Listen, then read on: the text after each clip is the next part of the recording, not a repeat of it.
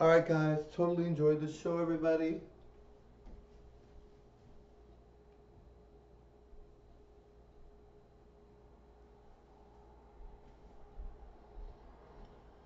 Alright guys, so I'm super excited about my family member being famous. I'm certain they're going to be famous sooner than later. They're so good.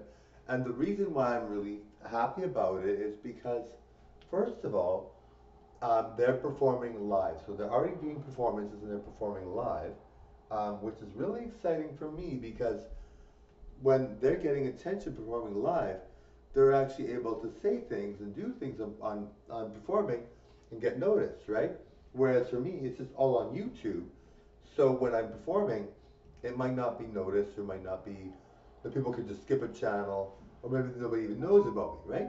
That's why it's not as good. But when you have someone actually performing live, like that person is, and they're really good, then when they get famous, it'll be because they're performing live and people will see them and they actually see them. If I perform live, it'll happen for me too, but I'm not a performer. I might do maybe some kind of performance maybe once in a blue moon that might make me go viral, but hopefully soon maybe. But yeah, so anyway, they're performing like crazy and they're getting a lot of attention that way. So that's cool. Now, if they're famous, I could just say to them, to people, that that person's related to me. Well, they'll obviously probably tell everybody about me anyway. But if they didn't, I'd be able to say that person's related to me and then be famous instantly. Now the thing is, they're performing really well. They're so good, but it's hard to get noticed. It really is. I've been performing. I have 23,000 videos. I'm still not noticed yet.